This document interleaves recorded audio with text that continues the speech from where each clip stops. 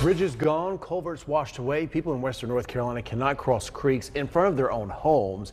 That's why a group is formed, Lansing's Bridge to Recovery. It's a nonprofit that started immediately after Helene. They have already completed about 40 projects and have a list of well over 100 to get through.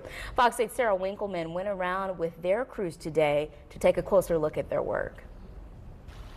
It's really a team effort in the recovery efforts in Ashe County. Everybody is taking a piece of the puzzle, and this specific group, they are all about bridges, culverts, and connecting people to the places that they need to go. This is one of the projects they're working on today. You can see this area right here used to be a driveway. Right now, there's enough space to maybe walk across it, but there's no way you can safely fit a car across this, and there's about 3 to 4 homes up this way on the driveway. So very important to get this back up and running, and that's what those crews are out here doing today. I want to just show you though this creek right here. Obviously you can see how low it is. The water's not moving too fast, but at some point in this area the water was a lot higher and moving a lot quicker, because as you can see, this huge culvert right here was actually one that washed all the way from somewhere upstream. They're not even really sure exactly where it came from. So this just shows you how powerful this storm is. We've seen